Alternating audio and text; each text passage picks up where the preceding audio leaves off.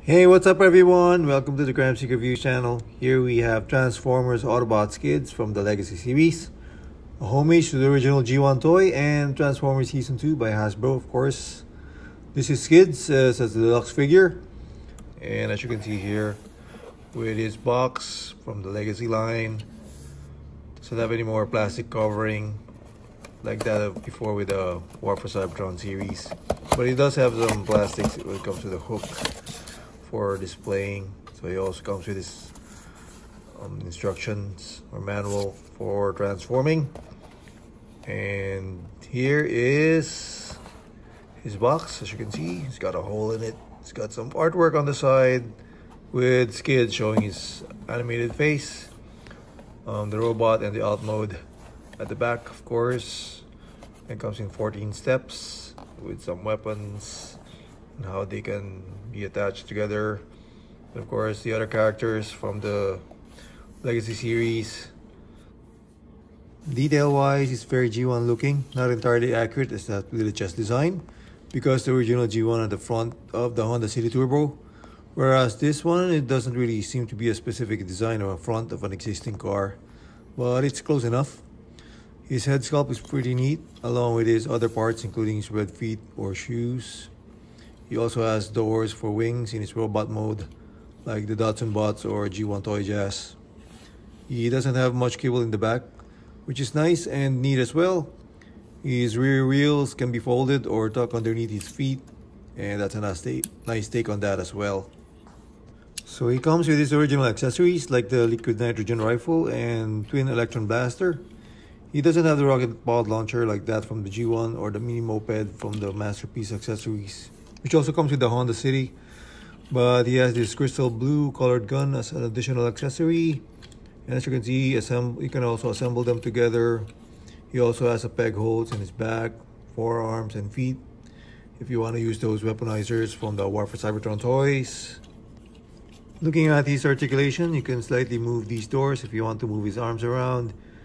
His head is on a ball joint as usual, so it can rotate and look up and down a bit. His arms rotate, moves outwards, some bicep swivel, 90-degree elbow movement. He's even got wrist rotation, which is still tight. Let me remove this gun for now.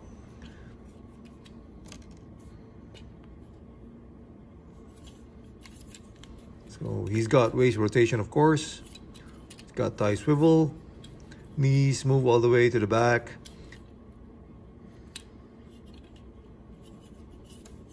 And some ankle movement as well. And as for the weapon, as you can see here, you can assemble them together. So this double blaster can be attached with this rifle, as you can see here.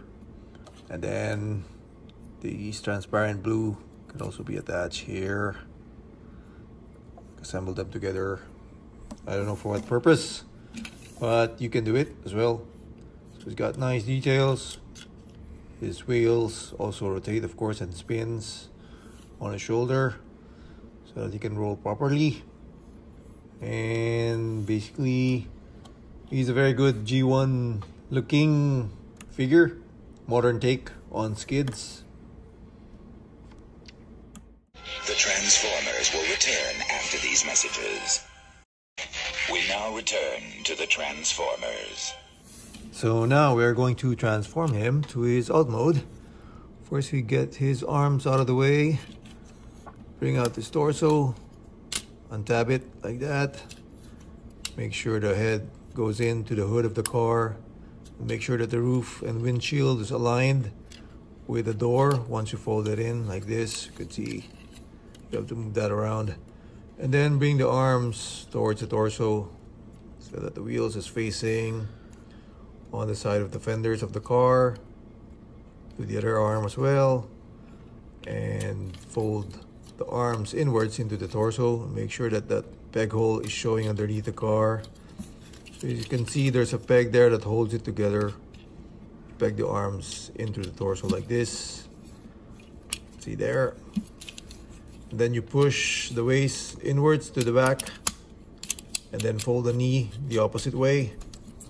And easy as that. Make sure you align the roof Make sure everything is aligned. Then you tap the doors the last time in the back part of the car. As you can see here. And then you bring out these rear wheels from the feet. And there you have your Japanese hatchback or K car. So he rolls perfectly as well. Doesn't really look like exact look of the Honda City from the 80s, but it's a nice rendition or a modern take for skids. It's got that racing line as well on the side of the body, so you can see his head there. It serves like an engine of the car, and it's a pretty neat boxy looking car, just as the same with the 80s. And you can also attach his weapons on the roof, as you can see here. They're on the roof like that. Or you can also put the weapons on the side or the rear fender of the car, or on the roof as well, like this. So basically, he's got some weapons in his alt mode as well.